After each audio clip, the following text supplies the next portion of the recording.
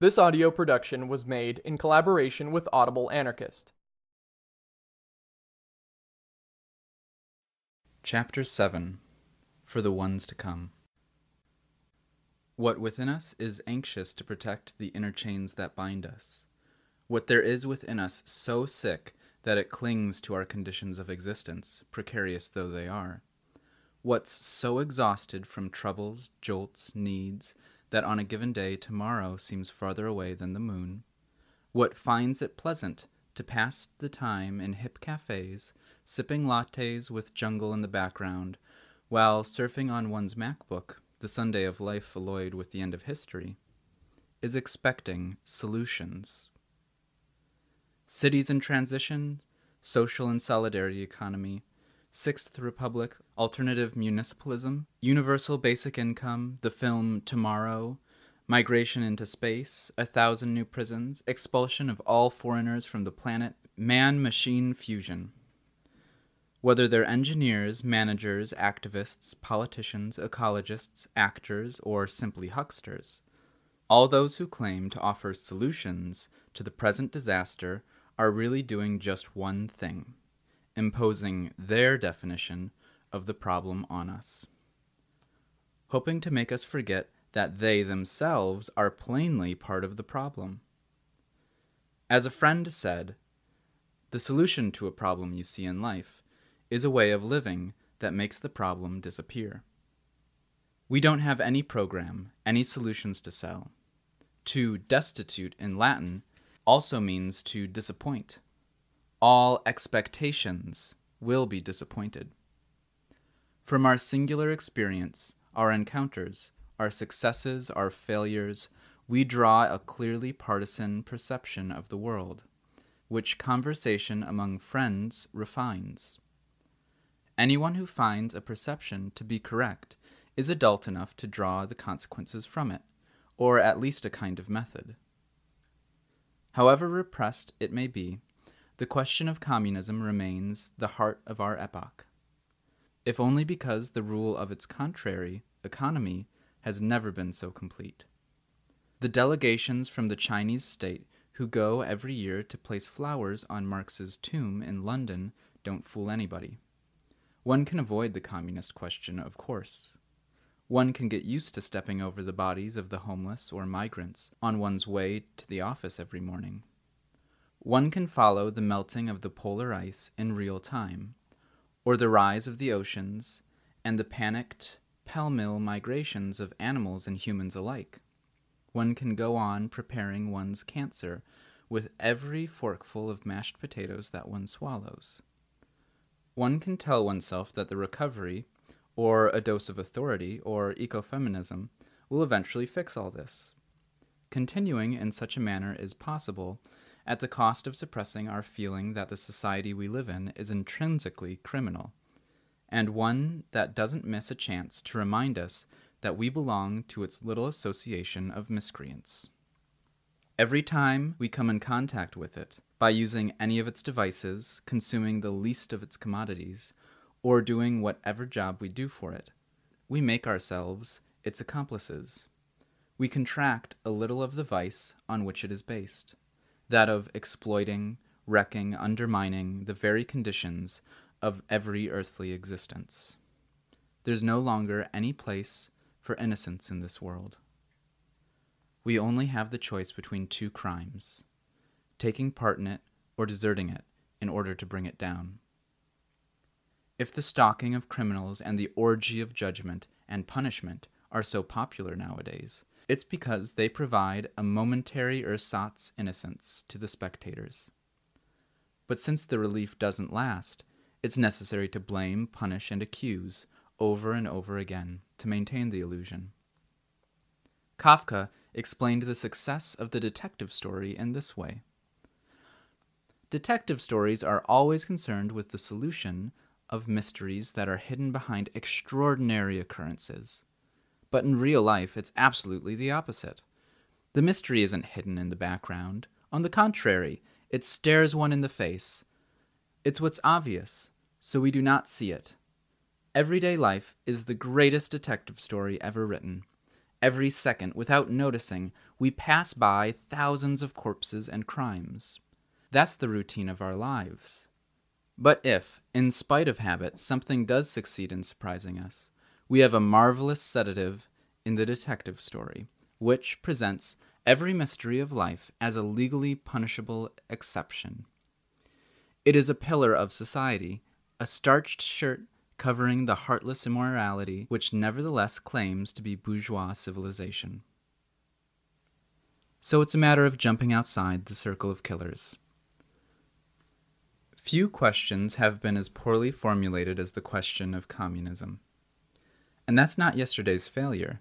It goes far back to ancient times. Open the Book of Psalms and you'll see the class struggle dates back at least to the prophets of Jewish antiquity. What is utopian in communism is already found in the Apocrypha of the age. And equal land for all, divided not by walls or fences, and the course of life be common and wealth unapportioned, for there no longer will be poor nor rich, tyrant nor slave, nor any great nor small, nor kings nor leaders, all alike in common. The communist question was badly formulated because, to start with, it was framed as a social question, that is, as a strictly human question. Despite that, it has never ceased to trouble the world. If it continues to haunt it, that's because it doesn't stem from an ideological fixation, but from a basic, immemorial lived experience, that of community, which nullifies all the axioms of economy and all the fine constructions of civilization. There is never community as an entity, but always as an experience of continuity between beings and with the world. In love, in friendship, we have the experience of that continuity.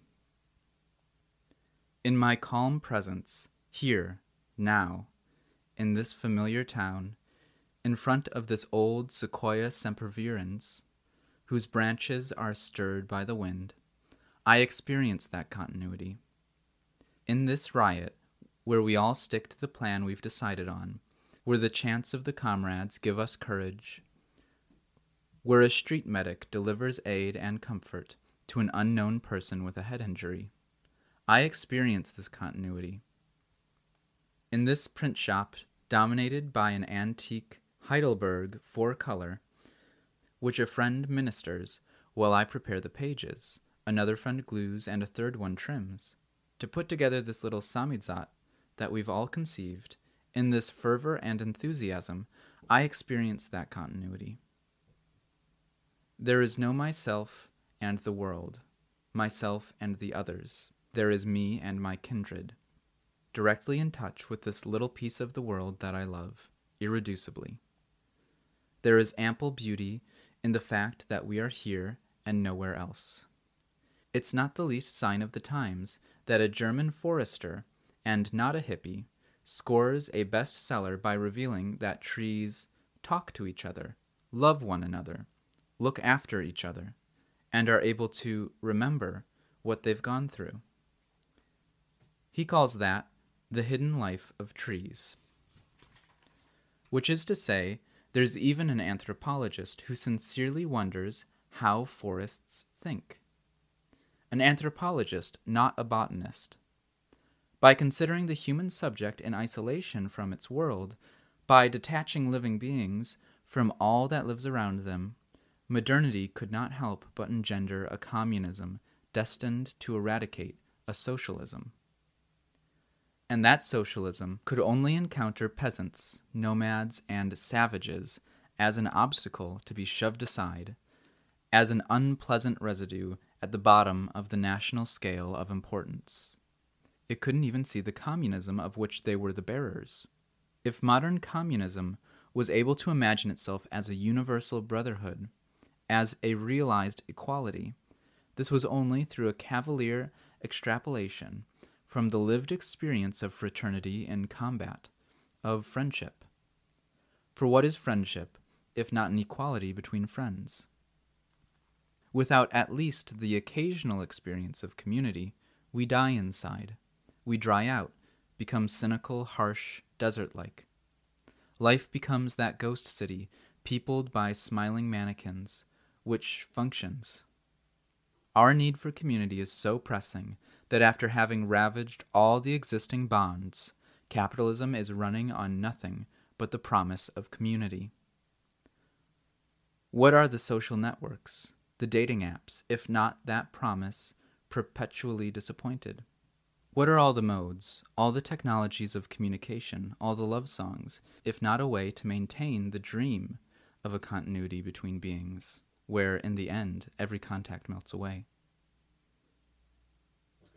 Opportunely, this frustrated promise intensifies the need, making it hysterical even, and accelerates the great cash machine of those who exploit it. Maintaining misery while dangling the possibility of escape is capitalism's great stratagem. In 2015, a single website of pornographic videos called Pornhub was visited for 4,392,486,580 hours, which amounts to 2.5 times the hours spent on Earth by Homo sapiens. Even this epoch's obsession with sexuality and its hyperindulgence in pornography attests to the need for community, in the very extremeness of the latter's deprivation. When Milton Friedman says that the market is the magic mechanism enabling millions of individuals to come together on a daily basis without any need to love one another or even to speak to one another, he's describing the end result while carefully redacting the process that has brought so many people into the market. The thing that keeps them there, which is not just hunger, threat, or the lure of profit. He also spares himself from having to admit the devastations of all sorts which make it possible to establish something like a market, and to present it as natural.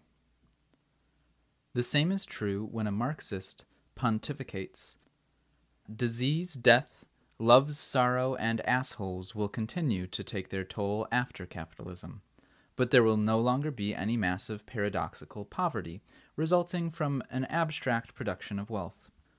One will no longer see an autonomous fetishistic system or a dogmatic social form."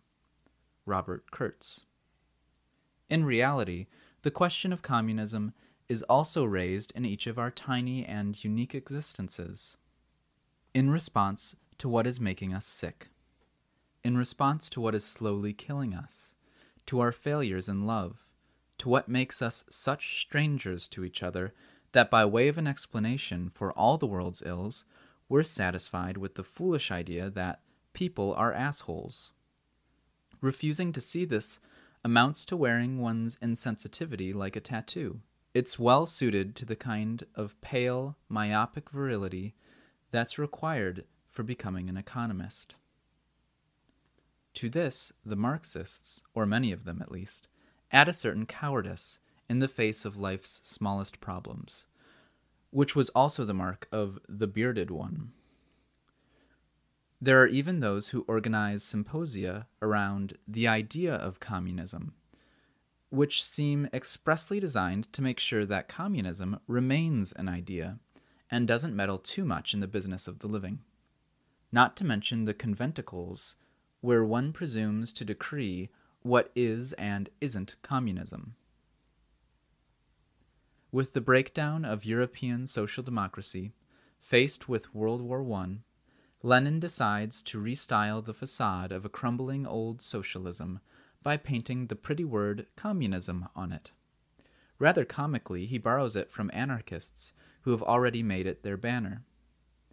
This convenient confusion between socialism and communism contributed a good deal in the last century to making this word synonymous with catastrophe, massacre, dictatorship, and genocide.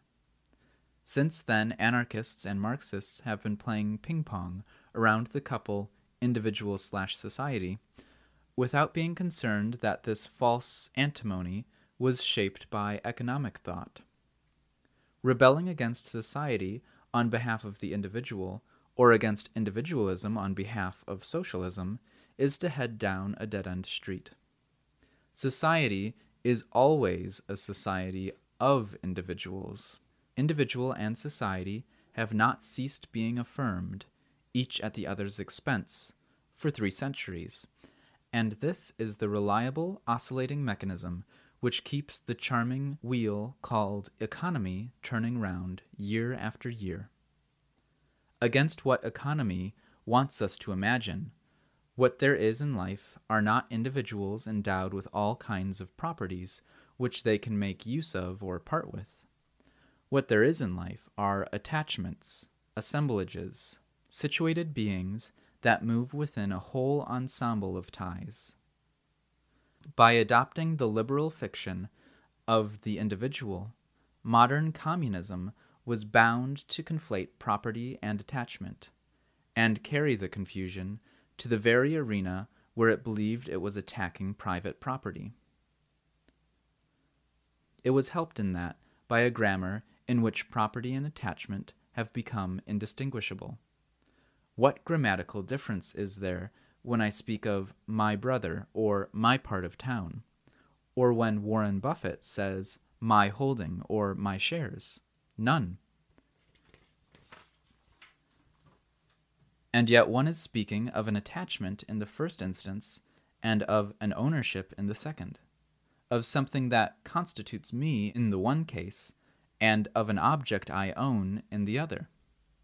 Only by means of this type of confusion did it become possible to imagine that a subject like humanity could exist.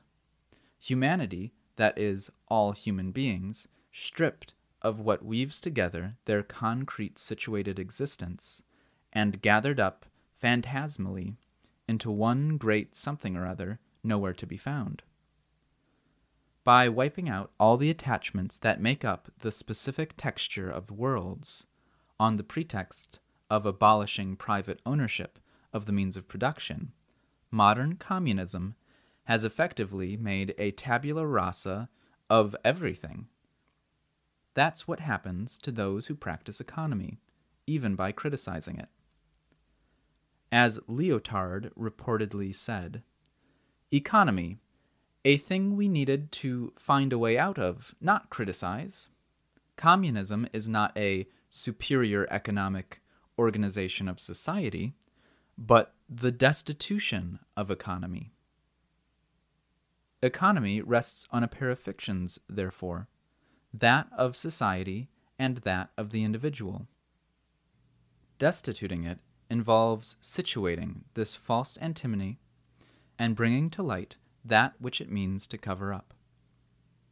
What these fictions have in common is making us see entities, closed units, and their relations, whereas what there is, in fact, are ties. Society presents itself as the superior entity that aggregates all the individual entities. Since Hobbes and the frontispiece of Leviathan, it's always the same image. The great body of the sovereign, composed of all the minuscule, homogenized, serialized bodies of his subjects.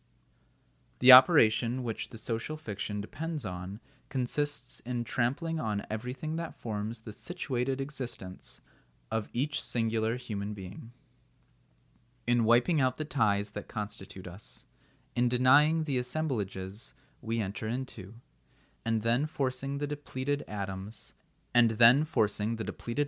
thus obtained into a completely fictitious, spectral association known as the social bond.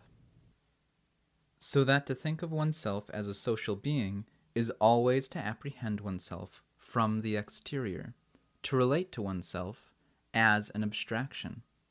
It's the peculiar mark of the economic perception of the world to grasp nothing except externally. That Jansenist scumbag, Pierre Nicole, who exerted such a large influence on the founders of political economy, provided the recipe already in 1671.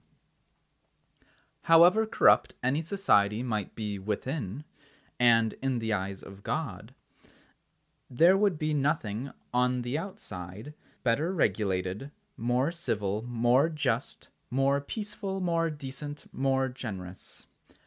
And the most admirable thing would be that, being animated and moved only by self-love would not appear there, and self-love would not appear there, and being a thing completely devoid of charity, one would only see the form and signs of charity everywhere. No logical question can be raised, let alone resolved, on this basis. Everything becomes a question of management. It's not surprising that société is synonymous with entreprise in France. This was already the case, moreover, in ancient Rome. If one started a business under Tiberius, one started a societas. A societas, a society, is always an alliance, a voluntary association that one joins or withdraws from according to one's interests. So all in all, it's a relationship, an external bond, a bond that doesn't touch anything inside us, and that one can walk away from without prejudice, a bond with no contact, and hence not a bond at all. The characteristic texture of any society results from the way humans are pulled into it, by the very thing that separates them, self-interest. Given that they participate as individuals, as closed entities, and thus always provisionally, they come together as separate. Schopenhauer offered an arresting image of the consistency peculiar to social relations, of their inimitable pleasures, and of the unsociable human sociability. On a cold winter's day, a group of porcupines huddled together to stay warm and keep from freezing. But soon they felt one another's quills and moved apart. When the need for warmth brought them together again, their quills again forced them apart. They were driven back and forth at the mercy of their discomforts until they found the distance from one another that provided both a maximum of warmth and a minimum of pain. In human beings, the emptiness and monotony of the isolated self produces a need for society. This brings people together, but their many offensive qualities and intolerable faults drive them apart again. The optimal distance that they finally find that permits them to coexist is embodied in politeness and good manners. The genius of the economic operation is to conceal the plane on which it commits its misdeeds, the one on which it conducts its veritable war, the plane of bonds. In this way, it confounds its potential adversaries, and is able to present itself as totally positive, whereas it is quite evidently motivated by a fierce appetite for destruction. It has to be said that the bonds readily lend themselves to this. What is more immaterial, subtle, intangible than a bond? What's less visible, less opposable, but more sensitive than a bond that's been destroyed? Contemporary numbing of sensibilities, their systematic fragmentation, is not just the result of survival within capitalism. It's the precondition for survival. We don't suffer from being individuals. We suffer from trying to be that. Since the individual entity exists fictitiously, only from the outside. Being an individual requires remaining outside oneself, strangers to ourselves, foregoing any contact with oneself, as well as with the world and others. Obviously, everyone is free to take everything from the outside. One only has to keep from feeling, hence from being present, hence from living. We prefer the opposite mode, the communist mode. It consists in apprehending things and beings from the inside, grasping them by the middle? What comes of grasping the individual by the middle or from the inside? Nowadays it yields chaos. An unorganized chaos of forces, bits of experience, scraps of childhood, fragments of meaning, and, more often than not, without any communication between them. Saying that this epoch has produced a human material in very poor condition is to say little. It is in need of great repair. We're all aware of this. The fragmentation of the world finds a faithful reflection in the shattered mirror of subjectivities. That what appears externally as a person is really only a complex of heterogeneous forces is not a new idea. The Tzetzal Maya of Chiapas have a theory of the person in which everyone's sentiments, emotions, dreams, health, and temperament are governed by the adventures and misadventures of a whole host of spirits who reside and move about at the same time in our hearts and inside the mountains. We are not a fine collection of egoic completeness, of perfectly unified selves. We are composed of fragments. We teem with minor lives. The word life in Hebrew is a plural, and so is the word face. Because in a life there are many lives, and in a face there are many faces. The ties between being are not formed from entity to entity. Every tie goes from fragment of being to fragment of being, from fragment of being to fragment of world, from fragment of worlds to fragment of world. It is established below and beyond the individual scale. It brings into immediate play parts of beings that discover themselves to be on the same level, that are felt as continuous. This continuity between fragments is what is experienced as community. An assemblage is produced. It's what we experience in every real encounter. Every encounter carves out a specific domain within us, where elements of the world, of other, and oneself are mingled indistinctly. Love does not bring individuals into relation. It cuts through them as if they were suddenly on a special plane where they were making their way together amid a certain foliation of the world. To love is never to be together, but to become together. If loving did not undo the fictitious unity of being, the other would not be capable of making us suffer to such a degree. If, in love, a piece of the other did not end up being a part of us, we wouldn't have to mourn. We wouldn't have to mourn it when separation time rolled around.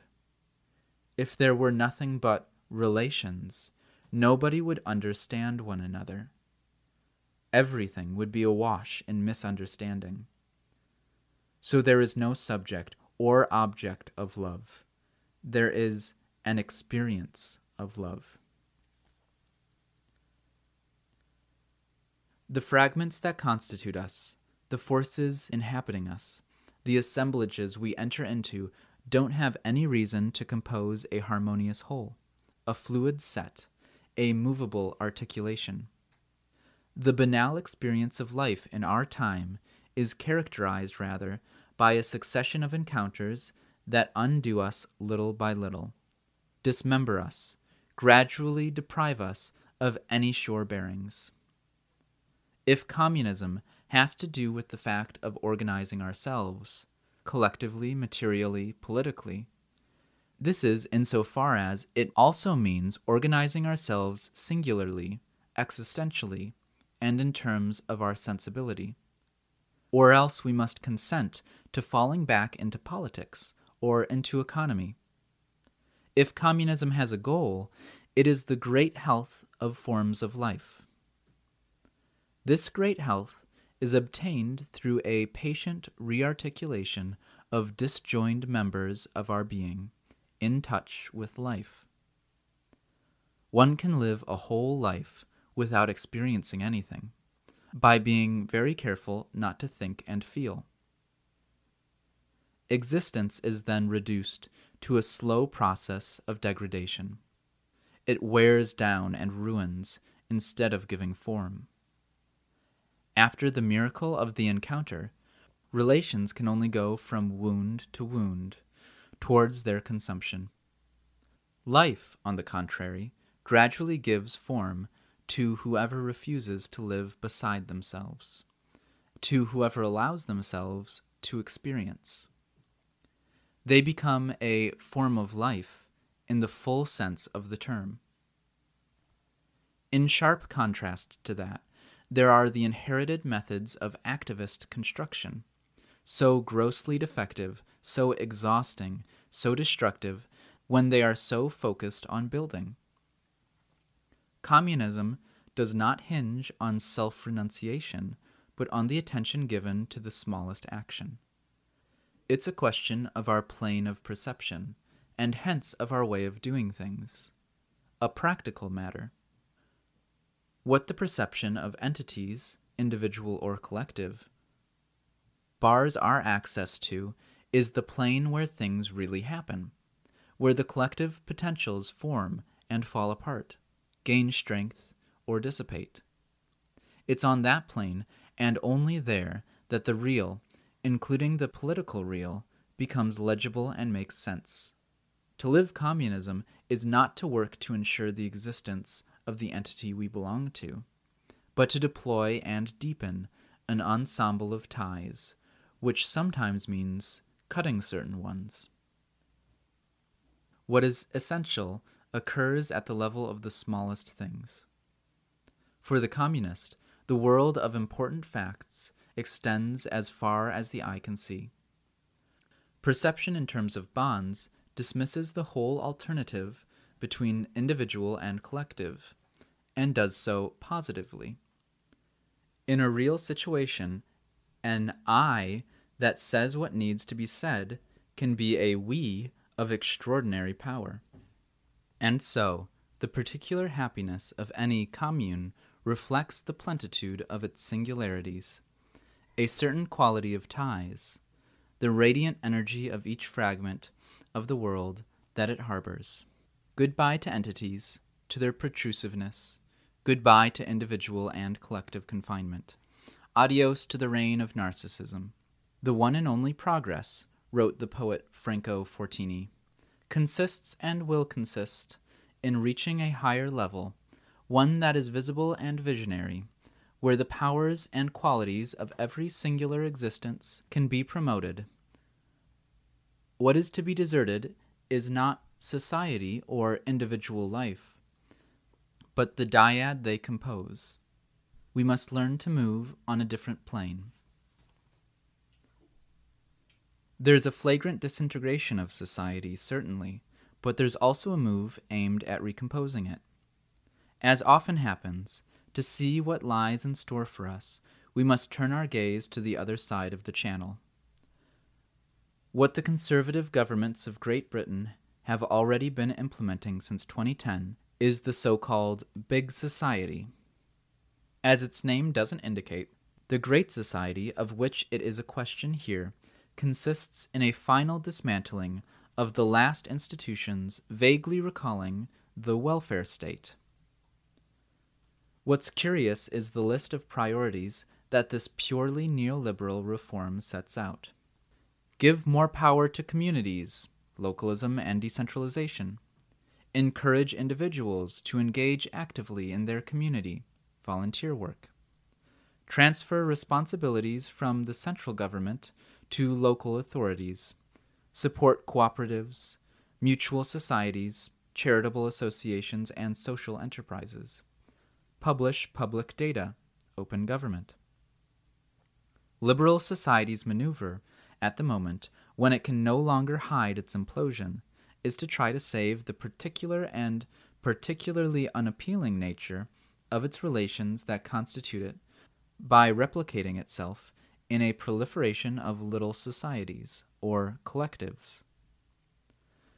Work-based, neighborhood-based collectives, collectives of citizens, of activists, of associations, of artists, etc. Collectives of every sort are the future of the social. There again, one joins as an individual, on an egalitarian basis, around an interest, and one is free to leave when one chooses. So they share society's loose and ectoplasmic texture. They appear to be simply a blurry reality, but that vagueness is their distinguishing trait. On the other hand, the theater troupe, the seminar, the rock group, the rugby team, are collective forms. They are assemblages composed of multiple heterogeneous elements. They contain humans allotted different positions, different tasks, who make up a particular configuration, with its distances, its spacing, its rhythm. They also contain all kinds of non-humans, places, equipment and materials, rituals, cries and refrains. This is what makes them forms, specific forms. What characterizes the collective, as such, is precisely that it is formless. Even in its very formalism, the formalism which claims to be a remedy for its absence of form, is only a mask for it, or a ruse, and generally temporary. It's enough to apply for membership and be accepted in order to belong just like anyone else. The postulated equality and horizontality basically make any asserted singularity scandalous or meaningless, and enable a diffuse jealousy to set its prevailing mood. The average members find an opium there which allows them to forget their feelings of inadequacy. The tyranny particular to collectives is that of an absence of structure. That is why they have a tendency to spread everywhere. Thus, nowadays, when one is really cool, one doesn't just form a music group. One establishes a musicians' collective. Ditto for contemporary artists and their artist collectives. And since the sphere of art so often anticipates what will be generalized as the economic condition of everyone, one won't be surprised to hear a management researcher and specialist in collective activity note this development. Before, one considered the team as a static entity in which everybody had their role and their objective. One spoke then about a production team, an intervention team, a decision-making team. Now, however, the team is an entity in motion because the individuals composing it change roles to adapt to their environment, which also is changing. Today, the team is regarded as a dynamic process. What salaried employee in one of the innovative professions still doesn't know what the tyranny of the absence of structure means? In this way, the perfect fusion of exploitation and self-exploitation is brought about. While every business is not yet a collective, collectives are now already businesses. Businesses that, for the most part, don't produce anything other than themselves. Just as a batch of collectives could very well take over from the old society, it is to be feared that socialism will survive only as a socialism of collectives, of little groups of people who force themselves to live together, that is, to be social. Nowhere is living together talked about more than where everyone basically hates everyone else. A journalist recently titled his piece, "Against the Uberization of Life, the Collectives." Self-entrepreneurs also need an oasis against the neoliberal desert. But the oases are annihilated in their turn. Those seeking refuge bring the desert sands in with them. The more society falls apart, the more the attraction of collectives will grow. They will project a false escape. This scam works all the better as the atomized individual becomes painfully aware of the freakishness and misery of their existence. Collectives are designed to reintegrate those who this world rejects, and who reject it. They may even promise a parody of communism, which inevitably yields disappointment and swells the mass of those disgusted with everything. The false antinomy, formed by individual and collective together, is not hard to unmask, however. All the defects which the collective is in the habit of lending so generously to the individual, selfishness, narcissism, mythomania, pride, jealousy, possessiveness, calculation, the fantasy of omnipotence, self-interest, mendacity, are found in worse measure, more caricatured, and unassailable in collectives. No individual will ever be as possessive, narcissistic, self-centered, full of bad faith, and determined to believe in their own nonsense as a collective can be. One thinks of those who say, France, the proletariat, society, or the collective, without blinking an eye. Anyone with a good ear can't help but hear them saying, me, me, me, underneath all those words. In order to construct something collectively powerful, we should abandon the idea of collective and all the disastrous exteriority to oneself and to others that it conveys. Heiner Müller went further. What capitalism offers is aimed at collective groupings, but is formulated in such a manner that it makes them break apart. What communism offers, by contrast, is utter solitude. Capitalism never offers solitude, but always just a placing in common. McDonald's is the absolute offer of collectivity. One is seated in the same space everywhere in the world. One eats the same shit, and everybody's content. Because at McDonald's they are a collective. Even the faces in McDonald's restaurants resemble each other more and more. There's the cliché about communism as collectivization. Not at all. Capitalism is collectivization. Communism is the abandonment of man to his solitude. In front of your mirror, communism gives you nothing. That is its superiority. The individual is reduced to his own existence. Capitalism can always give you something, insofar as it distances people from themselves. Fautes d'impression. Feeling, hearing, thinking are not politically neutral faculties, nor are they fairly distributed among contemporaries. And the spectrum of what the latter perceive is variable. Besides, in contemporary social relation, one is one's own troubled introspection.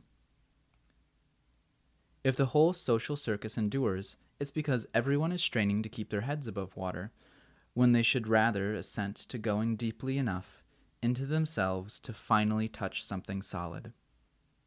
During the conflict against the loi travail, the emergence of what became the cortège de tête, the lead contingent in marches, was a result of a vision.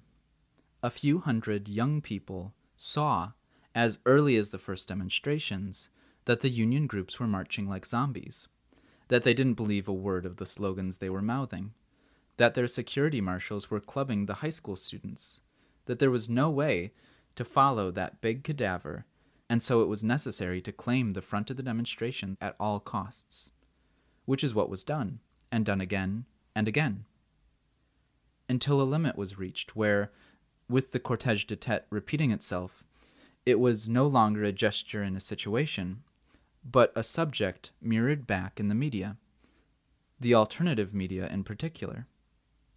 So it was time to desert that desertion, which was congealing and becoming a parody of itself, and to keep moving. That being said, for the whole time it was vibrant, the cortège de tête was the locus from which things became clear, the site of a contagion in the ability to see what was going down. From the simple fact that there was struggle, that different determinations were clashing, that forces were joining, allying, separating, that strategies were called into play, and that all this was manifesting in the streets, and not just on television, there was a situation. The real was returning. Something was taking place. One could disagree about what was happening. One could read it in contradictory ways, but at least there was a legibility of the present. As for knowing which readings were correct and which mistaken, the course of events would sooner or later decide, and then it would no longer be a matter of interpretation. If our perceptions were not adjusted, that would be paid for in baton blows. Our errors would no longer be a question of point of view. They would be measured in suture points or swollen body parts. Deleuze said in 1968 that it was a phenomenon of clairvoyance. A society suddenly saw what it contained that was intolerable, and also saw the possibility of something else.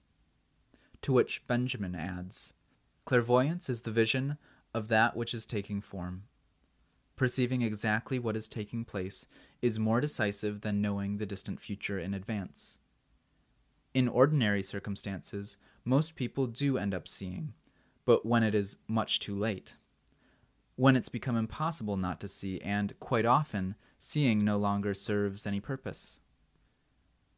This aptitude owes nothing to any great body of knowledge, which often serves for overlooking what's essential.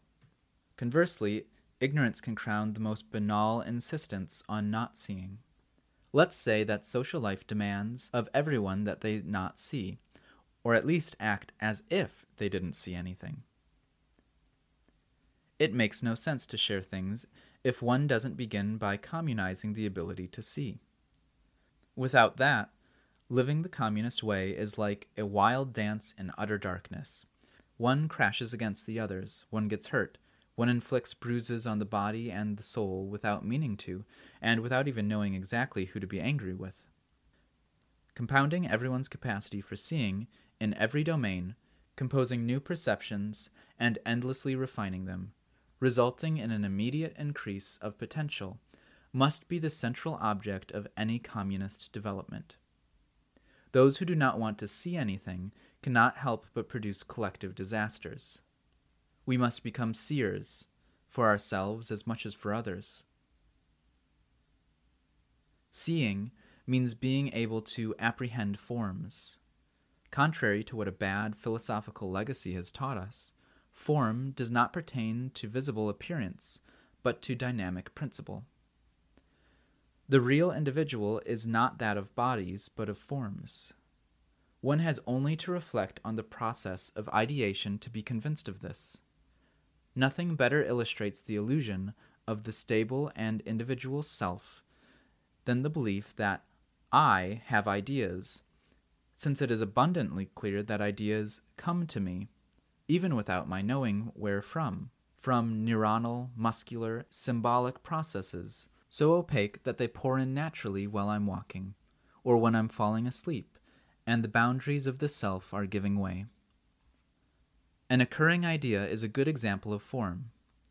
There enters into its realization in a language environment something that's infra-individual, an intuition, a splinter of experience, a bit of affect, in a constellation with something that's supra-individual.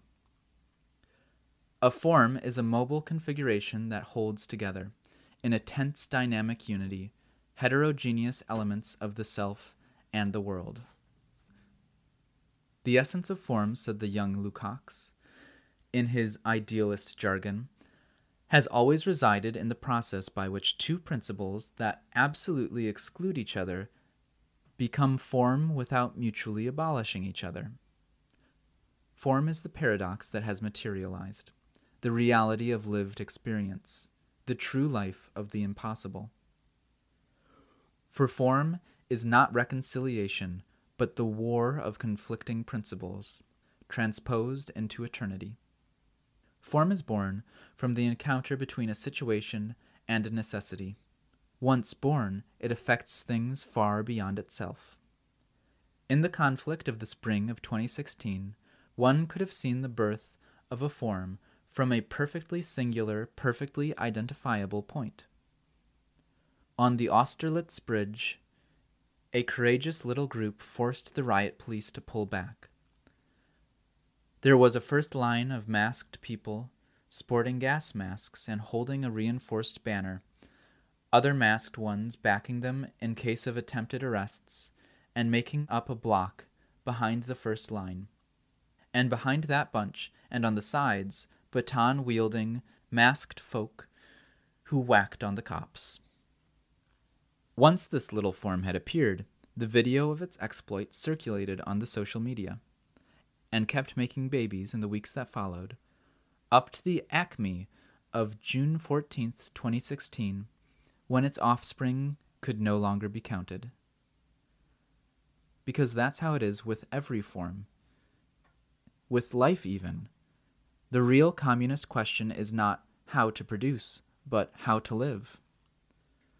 Communism is the centrality of the old ethical question, the very one that historical socialism has always judged to be metaphysical, premature, or petty bourgeois, and not the question of labor. Communism is a general detotalization, and not the socialization of everything. For us, therefore, communism is not a finality. There is no transition towards it. It is transition entirely. It is en chemin, in transition. The different ways of living will never cease to chafe and move against each other, to clash with and occasionally combat each other. Everything will always have to be rethought. There are bound to be the usual Leninists who will reject an eminent conception of communism such as this, by citing the necessity of a vertical, strategic articulation of the struggle. And an instant later, we're sure to hear the lumbering question of organization. The question of organization is still and always the Leviathan. In a time when the apparent unity of the self can no longer mask the chaos of forces, attachments, and participations that we are, how could we still believe in the fable of organic unity? The myth of organization owes everything to the depictions of the hierarchy of natural faculties that were handed down to us by ancient psychology and Christian theology. We are no longer nihilistic enough to think that inside us there is something like a stable psychic organ, a will, let's say, that directs our other faculties. This neat invention of the theologians, much more political than it appears, had a dual purpose. First, to make man, newly provided with a free will, into a moral subject, and to deliver him over in this way to the last judgment and the century's punishments. Second, based on the theological idea of a God having freely created the world and essentially standing apart from his action, to institute a formal separation between being and acting. For centuries, this separation, which was to mark Western political ideas in a durable way, made ethical realities illegible. The plane of forms of life being precisely that of a non-differentiation between what one is and what one does. So, the question of organization exists since those Bolsheviks of late antiquity, the Church Fathers.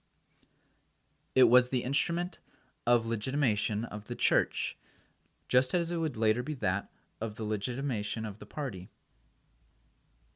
Against this opportunistic question, against the postulated existence of the will, it's necessary to emphasize that what one wants, within us, what inclines us, is never the same thing.